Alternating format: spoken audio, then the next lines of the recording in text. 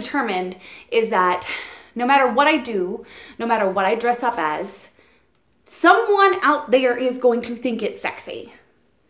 Whether I've got my cleavage out or not, someone's gonna think it's sexy. I could be completely covered from head to toe. Look, hiding all this brick.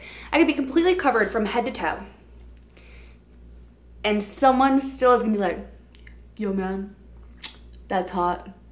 So, now that we've categorized that.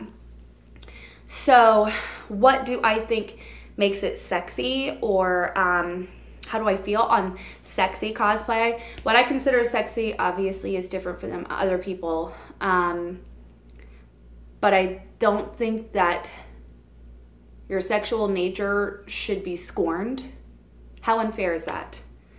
Most of us have spent our whole lives being ridiculed and put down and told we can't do all these different things.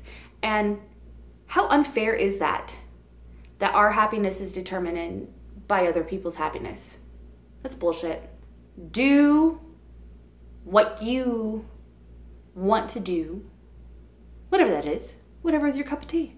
Go ahead and heat that water up, pour it over the tea bag, and drink that bitch, okay?